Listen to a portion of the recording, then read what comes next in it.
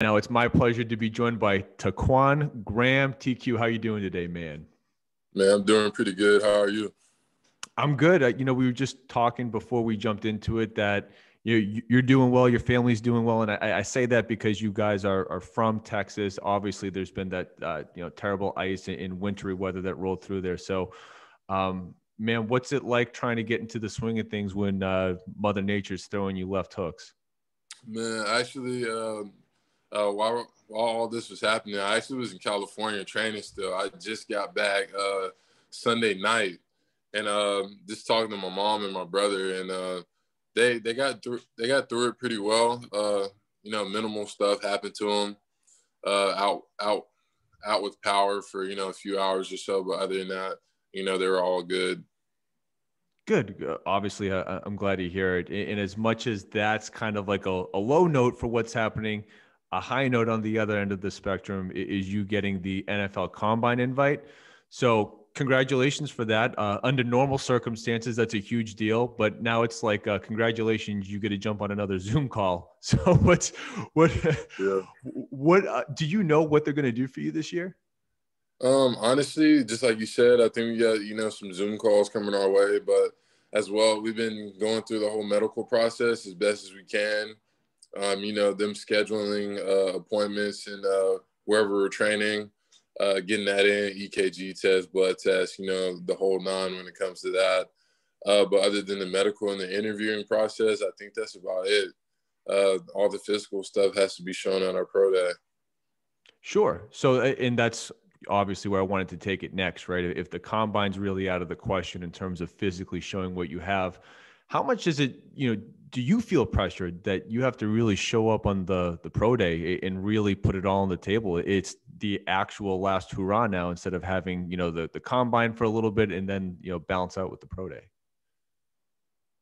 It's definitely some pressure. There's a little pressure there. When it comes to, that's the last time, scouts are, physically going to see you, moving around and testing and doing all that. But, at the same time, we're athletes and that's what we do. We go out there and we perform on a certain day, expecting it to be the best. So there's a little pressure there, but I'm expecting to go out there, perform well and then show what I got. Now, I ask about the pressure because, I know if I were in your shoes, I'd be looking at the mock drafts. I'd be seeing what all these people say about me. And, that would feed into me being like, okay, on my pro day, I'm going to have to show X, Y, and Z to address these weaknesses. So do you spend any time reading through what anyone says about you or see any sort of projections for what they think? Man, honestly, ever since college, I really don't look at that stuff. It's very easy to get stuck looking at that stuff, stuck worrying about what people think about you, and like you want to be honest, they're just opinions. No one really knows anything. We don't know anything. Your agents really don't know exactly where you're gonna go, what team you're gonna go to. So yeah, I don't spend that much time looking at the mock drafts. I'll talk to my agent and his team and see what teams say about me, what they think about me, and I address it from there. And I'll go out there on pro day and do what I do, and then address the certain things that people have question marks on me. But I can't get too much into that media hype. That's just not me. I don't look at any of that stuff. Yeah, and shout out to Rachel and the priority team because as your marketing people, let them handle the media hype and build it for you. Yeah, for sure. Now, big shout out to Rachel. She's the best. She definitely gets things done. For sure.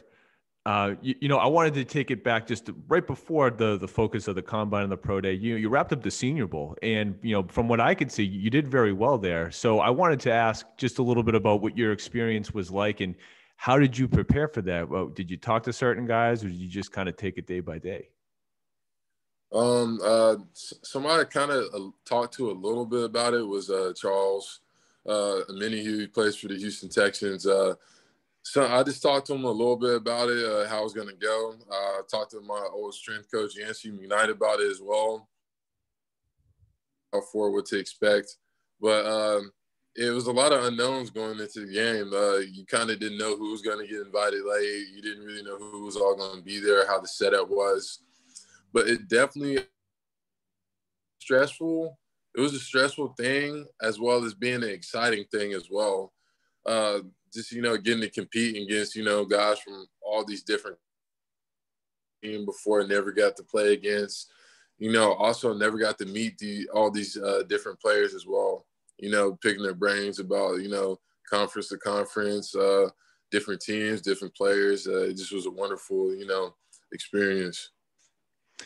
And speaking about different conferences, what's it like, for you to get a sack in that game? Meanwhile, the Big 12 always has the knock that no one plays defense. I mean, thank you for showing up on behalf of the Big 12 to show that, yes, there are good defensive players in the conference. Man, I just feel like it's very overlooked. I feel like our conference is very high powered when it comes to offensive teams. It's just, man, we got some teams snapping the ball every 6 or 7 seconds. And we got all these, I think some things people overlook. We had Patrick Mahomes, come out of the Big 12 conference, like Baker Mayfield, Kyler Murray, Jalen Hurts. He came to our conference, like, explosive offensive players and all these teams. And it's definitely hard to defend against them. It's definitely not an easy task, but we definitely can play. It's something that we're probably arguing every day, at the Senior Bowl in the locker room, every practice, talking about who can play defense, who can't play defense. And, just like I said, everyone has their opinion. But, I played in that conference. I know how hard it is to defend against those explosive offenses. And it's pretty difficult. But, we definitely got some good defensive players there. For sure. Oh, without question. I wanted to, talk about the Texas team for a second, though, before we get a little bit more into, what you've done to get here. And, from the jump, what made your life, I shouldn't say easier. What made you a better football player? Going against, a Sam Cosmi in practice or having a Joseph Asai playing next to you? Is it better to have that iron sharpens iron in practice against, a fellow Senior Bowl guy that's going to go to the NFL in Sam, or is it having a dynamic defensive player next to you that can take some of the attention away from you? It's definitely I feel like it's a little bit of mix of both. Playing against Sam Cosmi, Sam Ehlinger, having a talented offensive players to go against, every scrimmage and fall camp, every practice, at the end of practice, 2-minute drill, going against those guys, but as well as seeing, Joseph, the type of motor he has. When you might be feeling a little down or a little sluggish, you see him going hard second of the play, and you kind of just like it's infectious. It's like that's what you want to do. That's what you definitely you always want to have a high motor, and when you're playing next to a guy like that, it just elevates your game as well. And it's just having that mix of both definitely made me a better player and made me push myself harder for sure. Can't get you to take the bait to pick one. All right. I'll stop putting you in a hard spot. But now I want to ask a little bit about Coach Herman. And, I would say it's unfortunate that his tenure there is over. I don't know what your feelings are on it, but sorry, excuse me. When you think about, those 4 years that he's had there, all of which you were there for, what do you think went right and worked well? And what do you think, in your estimation, is the reason why it didn't work all the way to the point where he's still there? So I'm not asking you to cast any shade on anyone or anything, but just if you can think through those 4 years, like what do you think was missing and what do you think was going well? Well, I'd say, first of all, I do got pretty strong feelings about, his tenure being cut short at Texas is definitely something that's that I was very disappointed in, happening. Something that we were hearing about it, but, there's a certain announcement made that he was going to stay. Then he didn't stay, and it's just it was all confusing. And it definitely, I would say, hurt the seniors. It's we kind of felt like we played a part in that, and that we didn't, get the job done. We didn't win the Big 12 championship. Just all these different things that we wanted to do before, our tenure itself was over as well. But I feel like a lot of the things that went right was that we kind of changed like the landscape of the culture a little bit. We definitely left the place better than how we came into it. I felt like we won a lot of games. We went to 4 straight bowl games. We won all the bowl games, and we definitely did some good things there. Like I said before, I think we came up short, not winning the Big 12. That's something we definitely wanted. And what contributed to that is, we weren't getting like blown out. We were losing by, one possession. We were losing by one possession. And we were losing pretty late too. We would lose games like right at the end. It literally came down by one possession. And that was the most frustrating thing, I think, for, all the players on the team. Knowing that we were that close, literally like arm's distance reach of, winning all of our games, going to the Big 12 championship. And I think that was just the most frustrating thing, was I guess not being able to fully, figure out how can we win these games. And because we're in every game that we play, but why can't we just win them? Why can't we finish them? And I think that was the most frustrating part about, my 4 years of Texas, not always being able to put it all together. Yeah, and trust me, as a fan, I watched a lot of it. The Red River rivalry, man. That was I felt like I got my heart ripped out, and obviously I wasn't even playing, just watching from afar. But when you so for me, at 2-2, right, that has to be really when you guys kind of have to come together and say, what are we going to do here? And in fact, I saw a press conference before the 5th game of the season where you were speaking about the goal is still to win every single game and to win the conference. But how tough at 2-2 is it to maintain that focus and still have the hope that, hey, we can still do this? Well, I just remember my sophomore year, we were kind of in the same boat. We were kind of like on 5, 6, 7 game winning streak, and then we lost 2 games back to back, and everybody's kind of just looking at each other like, what happened? Like, how are we going to steer this shit back in the right way? And you kind of just have to put your head down and go back to work. I think I said this in the press conference. Everybody has to, we had a bye week after we're 2-2, and we're like, you got to look in the mirror at yourself. You got to watch film. You got to watch the tape. What am I doing? What can I do better? Everyone has to do it. No matter how good you played or how bad you played, everyone has to take that look in the mirror and see what we can fix. Then we come together as a team, during that bye week, practice, right the ship and just try to get everything right, which, it happened in 2018, and we ended up going to the Big 12 championship at the end of that year. And that's where that's what we as leaders kind of preach to the team. We've seen this before, and we've seen how this can go. Even though it didn't go our way, it definitely had the potential to, have a repeat in history and at least go back to the Big 12 game. And I know it didn't work out that way, but that's how we kind of try to approach it. Yeah, no, and that's really what I personally cared about it is how do you get that focus right, be able to sort of set the tone for what you're going to do. Even if it doesn't work that way, you guys put your foot down, you rip off a win streak, even if ultimately it doesn't get you to the Big 12 championship game. But, I wanted to take a step even further back from this year, man, because, you coming out of high school are an All-American. I mean, I'm sure you could have gone anywhere in the country, but why Texas? And I'm sure there's obvious reasons there. Did anyone have a chance to get you to commit outside of Texas? I feel like TCU had a chance, for sure. They're the first school to offer me. I had a pretty good relationship with all the coaches there, and I really thought I was going to go there. Their scheme was like almost the exact scheme that I was running in high school. I loved it. I got it. it was something that was a natural feel to, go into a 4-down system like that. They might run a little 3-down here and there, but for the most part, it felt like a pretty natural transition. I was like, going on visits and stuff. But just in the end, I committed to actually Charlie Strong. He got fired, and I was like, oh yeah, I need to reconsider. So I started looking at TCU and OU and Texas. That's for the last three. Took an official to TCU.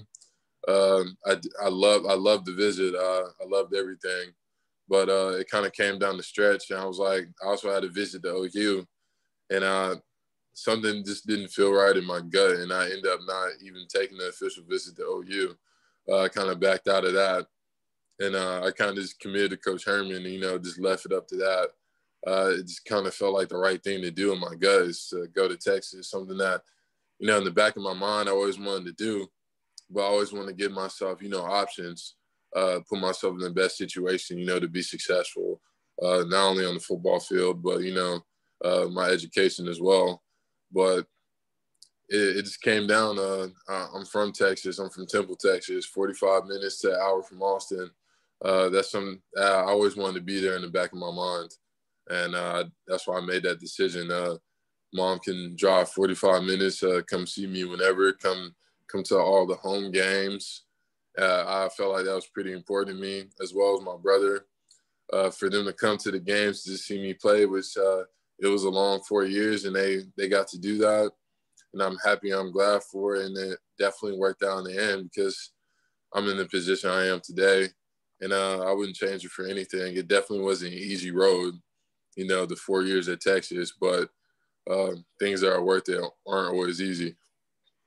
So I got to ask, what is the Coach Herman pitch to get you to stay committed to Texas after Coach Strong leaves? What's he saying to get you to forget the TCUs and the OUs of the world? Man, honestly, he just came in probably his first or second day being hired, saying, we still want you.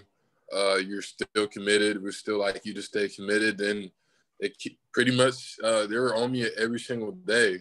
Him and Coach Giles on me every single day, and trying to build that relationship in that short before signing day. And it's they really didn't have to do that much. I really wasn't that type of kid that needed attention every day or wanted my phone to blow up or wanted followers or anything like that. That's not me. That's not my character. I cared about playing football at the right place, going to school at the right place, having that, college experience, growing up. And I committed more to the school than I did, to Coach Herman at the time. But I feel very strongly about Coach Herman. We always haven't seen, I guess, eye to eye on things, but I will always respect, for him giving me the opportunity to play for the school, and also the things that he did behind the scenes that people don't know about. And that's not exactly for me to speak on, but it's definitely something that needs to be said. That man deserves a lot of respect, no matter how you feel about him on a coaching level or even a personal level. He's done a lot of things to help his players out. Yeah, I don't, despite his tenure at Texas ending, I've never heard anything negative about Coach Herman, particularly as it pertains to helping his athletes. So I'm sure he's going to land on his feet. I don't actually know if he did take another job or not, but if he hasn't, he will never have a shortage of offers. Yeah. I did want to talk a little bit about you playing defensive line because, from what I could gather, you end up playing, more 3 technique, this year, a little less 2 gapping, but as time's gone on, man, it seems like you've gone from tackle out to end. I don't know if any of the disagreements maybe you had with your coaches had to do with where you play on the line, but how did you feel about how you've tried different things and the schemes changed a little bit? I know you've gone, to 4-eye and maybe even been split out further at times, but did you have a preference, and has it changed over the years? I think as I learned more about football, more about schemes, studying tape more. Also, my body changing as I've been in college. I got a lot, bigger. I put a lot of muscle on in that first year, and I was probably 270, 275. I came in around 255, 260, and I always thought I was going to be a defensive end. Always thought I was going to be able to rush the passer at all times and do this and do that. And I kind of had a, shock to my system where I was always stuck in the 4-eye. And I honestly, I didn't want to play that 4-eye. It's pretty difficult to rush out over 4-eye, but I embraced it. I tried my best to, be successful at any position that they put me in. And I played a head up nose before, a shade, a 2-eye, a 3 technique, a 4-eye, a 5. And I feel like that's something that's definitely helped me, being a prospect in the draft, that I can play all these different, techniques and shades and all that. And I can say at the end of it, I might not have been happy at the time, playing certain positions, but me being able to do all those things, I'm definitely, appreciated. And I'm glad that I was able, to work through those things and I guess gain the ability / knowledge to, play all those different spots. Yeah. It makes you versatile. So I got to ask though, and I know that the answer is Aaron Donald, but who do you watch film on as you were, particularly trying to figure out these different, techniques? Anyone in the NFL? Actually, JJ Watt's tape. I watch it. I watch it a lot, and I even can look at Charles's tape. Charles lines up at 2-eye, 3 technique, 5. The same with JJ Watt. He was lined up in a 3, a 5. Lecture Cox, the things he does, Akeem Hicks, is just different people. Like no one really has a true, like, just one thing that they play. A lot of players in the league are versatile. They can play different shades, different techniques. And I think that's pretty important. And being versatile and being able to rush on the tackle or guard or even the center, I feel like it makes you more valuable. But at the same time, just watching their tapes and see how they can transition between moving inside and out was pretty important. It was something early in my career that I really didn't understand. I really didn't get. But, the more tape I was watching, the more I understood the game. And that's something as a young player coming into college, you really don't watch tape. You don't understand the need for it as much. But when you get into college, that's something you need to do. And those are the guys I mainly was watching, the top interior rushers. Then J.J. Watt, his versatility, moving inside and out. Even though, that's a Hall of Fame player. Just watching the best, picking up little nuggets here and there. Yeah. But to your point, they're the top guys and they're versatile. They're not these one-dimensional guys. I think that what makes them so great is that they can line up other places. They can use different, techniques while playing different techniques. It's, I think that's just what it takes. But, man, as we get close to wrapping up here, I wanted to point out that you were, I believe, second team academic all conference this year. So you're obviously someone that takes your education very important. And you said that's one of the reasons why you wanted to go to Texas. But having a strong work ethic for school, I'm sure translates to you having a strong work ethic in football or anything else you apply to. So I just wanted to give you a shout out for being obviously a very well-rounded person. But did you have any academic or non-football related aspirations or goals for, some point, maybe further down the line?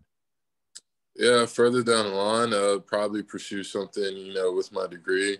I got my degree in corporate communications. I did a couple, internships in the summer when we most had time to do stuff like that. But anything in particular, no, not right now. I'm definitely focused, 100% on, this football dream and making sure I can play football for as long as I can. Definitely got some things in the back of my mind that I might want to accomplish down the line. But just full steam ahead when it comes to this football stuff. And when it comes to academics, I just kind of felt like, how much do you care? That's what it comes down to because, being a Division I athlete or even an athlete at all, it doesn't matter what division. Your schedule's kind of tight sometimes. And when you got those projects you got to do, the work around your schedule, or you got a test you got to study for right after a game or right before a game. It's all about, your effort, honestly, how much effort you put into it. And that's what comes down to football as well. Effort exceeds talent at times. Yeah. yeah, you got to handle your business. And obviously you've been able to do it on more than one occasion. Cause I know that you've been on like the Dean's List and stuff before this year. But man, I want to wrap things up on my rapid fire question segment called the Gauntlet. So I hope you're ready. Got a couple quick ones for you. TQ, what's most important, having the number one offense or the number one defense? Having the number one defense. All right. Favorite football memory so far? Sugar Bowl 2018. All right. Or 2019. 2018 Yeah, that's season. what Yeah, I I think it got you. was. What's most important? Is it the players or is it the scheme? I would say it's the players. Some players can make or break a scheme. Absolutely. Now, pregame, give me at least one song that's on the playlist. One song that's on the playlist. Oh man, I gotta think about it. Definitely Lil Wayne. All-time favorite. Trying to think. Probably. I can't even think of one song. It probably has to be. Oh man, I Are can't we going even back get. to like old Lil Wayne, like the Carter Yes, 3? yeah, Carter 3, Carter. Listening to the old school Wayne, even some of the mixtapes. Sorry for the wait.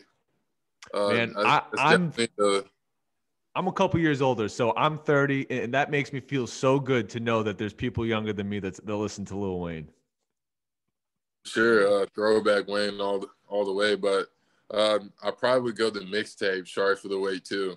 That's something I always listen to. This always in the playlist. Going back listening to Lil Wayne songs. Awesome. Well, man, last one. It's what I love to end on. Considering everything you've been able to push through and accomplish to get here today, what's the best piece of advice that you'd give to a young student athlete that wants to get to where you are? You think this kind of gonna be a long, drawn out answer, but you think Take your when you come time. to the situation, being a highly recruited guy, which I kind of was, and you come into a situation, think that it's going to be easy, it's going to be like high school, but you truly have to start over. Like you're a freshman in high school again. You have to put in the work. You have to work twice as hard as everyone else, the upperclassmen, and you have to study game tape and learn as much as you can in those first 2 years. In my honest opinion, I think that's what separates a lot of guys. You have to come into the situation ready to learn, ready to accept that you may not be as good as you thought you were, and being comfortable enough to accept that and to learn and to. I think that's the most important thing for a student athlete.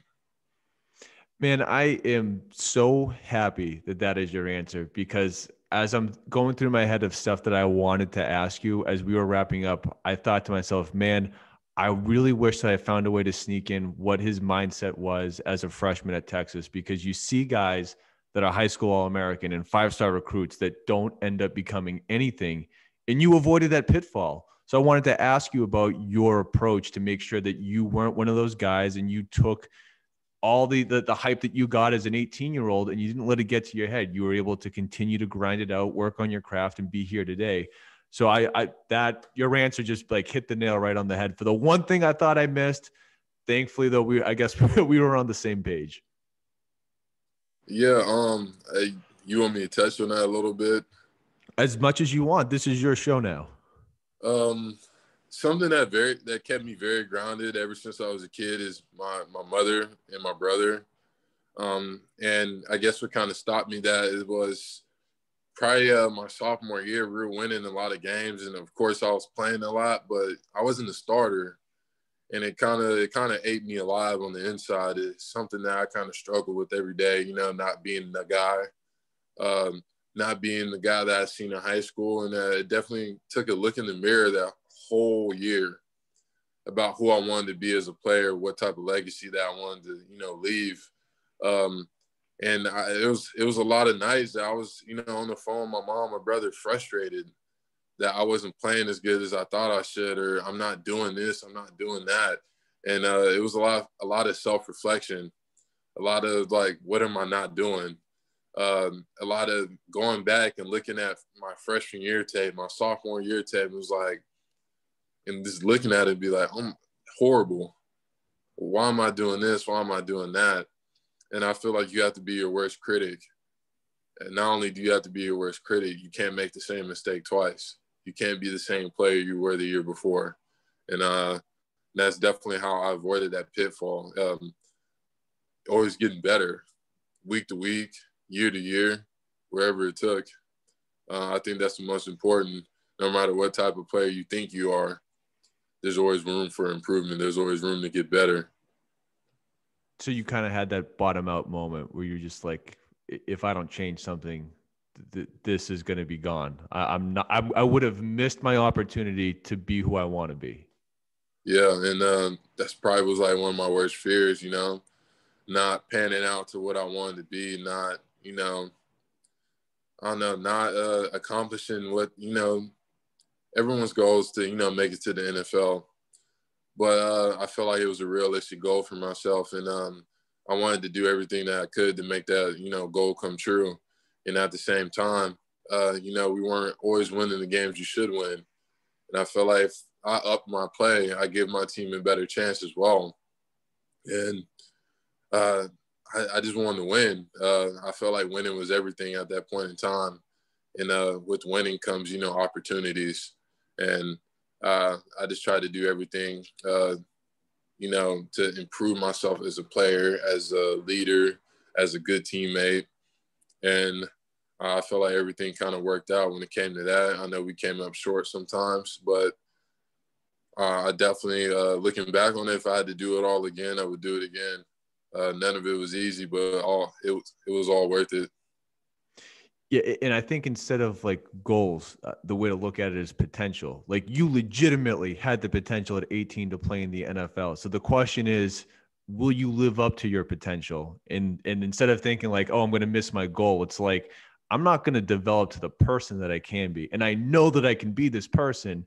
And you decided, 2 years in to make that change. And the tape says the rest, what you did on the field. And I'm sure your coaches, your teammates, everyone can attest to, the time and effort you've put in. And at the end of the day, that's what matters. People are going to grade you on your character, outside of football, just in life, it's character and what you do, your integrity, that's what matters. So I think it's pretty obvious then that you're well on your way. Yeah, I really appreciate it. Well, TQ, man, thank you so much for breaking it down. Particularly this last part, the realest part came at the very end. So, man, I wish you all the best, and I can't wait to see what the future holds. I really appreciate you for having me. Thank you.